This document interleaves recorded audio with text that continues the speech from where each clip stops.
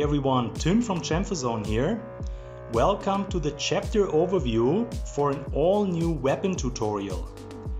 This time we're going to create a customizable revolver as well as two attachments for it, a flashlight and a reflex scope. For that we will be working in Marmoset Toolbag, in Substance Painter, as well as in Blender, where we're going to spend quite a bit of time as we're working on our models.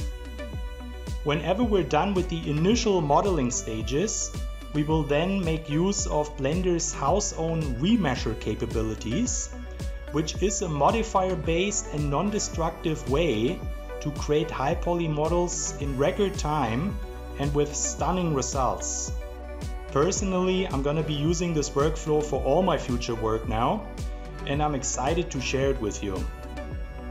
After we're done unwrapping our models, we will also make sure that everything is perfectly pivoted as well as named and attached to make it as game ready as it can be. Once we're done with Blender, we will then export our high and low poly files over to Marmoset, where we're gonna be doing baking, and then import these maps over to Substance Painter, where we create two different texture versions. A chrome version as well as a metallic paint coated version.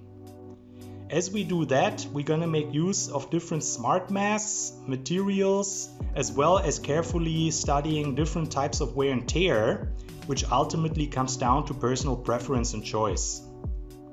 Whenever we're done with our textures, we will then revisit Marmoset Toolbag, where we're gonna make renders as close to photorealism as possible while making use of Marmoset's ray tracing engine. I had a lot of fun working on this tutorial. I hope you're also gonna enjoy it. Happy modeling and cheers!